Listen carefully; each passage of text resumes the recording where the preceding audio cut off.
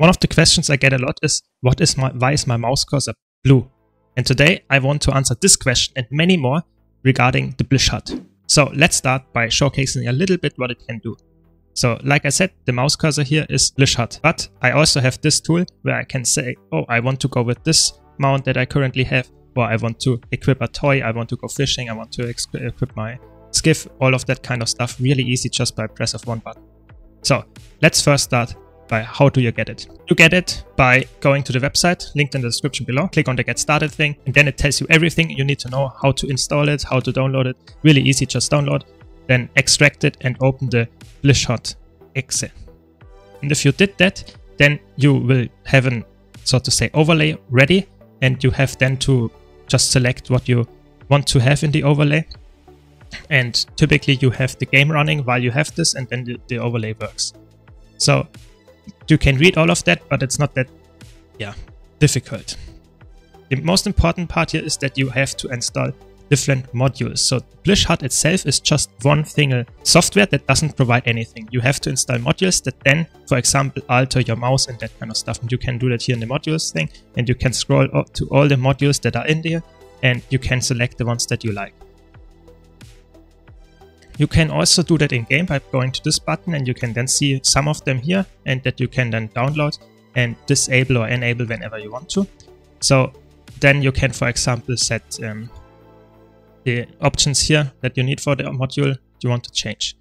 Let's say I personally, for example, run the session tracker. I like that because it lets me show how much stuff I got in the last hour or so. It's especially fun in PvP and world versus world mostly to see how many kills I got and how many level ups, but you can then adjust the options and settings what you want to see, and you can see you can actually change a lot of stuff here. So this is just one module that you can use, for example, if you want to know how much farming stuff you got, and this updates every few minutes. So it's really fun. You can set a lot of stuff up here. But then I have the builds manager, really broken if you use it a lot. To swap around a lot of builds, you can do that. I actually don't use it sadly, but it's a really good tool if you want to save all your build templates, what gear you should run, and you can also choose for which class it shows up if you want to pay alacrity and that kind of stuff. Really helpful tool to just save all the builds that you want to run. Also can save the equipment. Of course, you can't copy the equipment yet, but it's very helpful if you want to know, okay, this build has this equipment, I have to change it to that.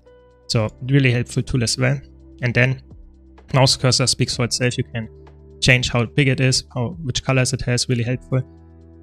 Then what I use all the time, which is the one that I already showed, is the mounts. So how can you set this up? Go just to settings, and then very importantly, you need to open your in-game settings as well and go to the controls, and then you set up the corresponding control that you set up for your mount in-game to summon it.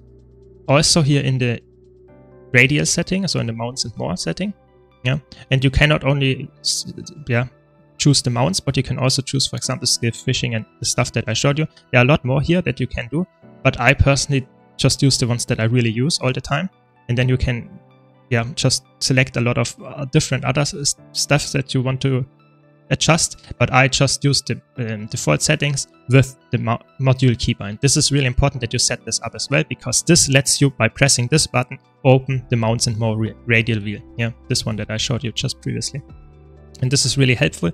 So I can easily access with just one button all of those keybinds without having to worry about and remembering them and completely breaking my fingers to get to those keybinds. So this is really nice. So this was just a short overview of the modules that I use all the time. But let me know if you have any other modules that are really good or that you like to see used more. So thanks a lot for watching. I hope you enjoyed this quick guide. If you did, why not leave a like and subscribe for more content like this. Thanks to all my supporters on YouTube and Patreon. Thanks Malice, thanks Timo, and I hope to see you all in the next video.